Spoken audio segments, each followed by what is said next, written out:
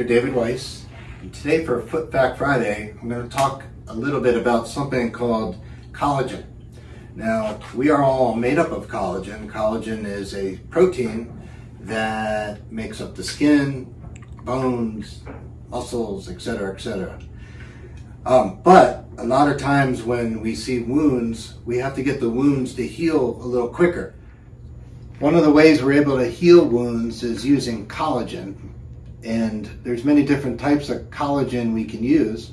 This right here is collagen gel, which comes out looking like a clear jelly sort of substance, and we would put this in a wound and the body would then use the collagen to create more skin, hopefully. There's also another type of collagen we use, which is a powder. It's powdered collagen, and this works really well for wounds that are deep or tunneling. These are wonderful little tricks to get wounds to heal. There's a lot of different tricks, but these are a few of them. I think the most exciting way of getting wounds to heal these days is using placenta. Placenta is a very powerful way to get wounds to heal, and we can take the placenta, which here actually is a placenta graft. Looks like a contact lens, but they come in different sizes.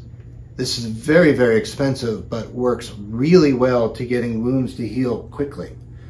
And we put these on typically diabetic ulcers, wounds that are caused by burns or injuries or trauma. But this is the latest and greatest way to get a wound to heal. Thank you for watching, and I hope everybody has a great weekend.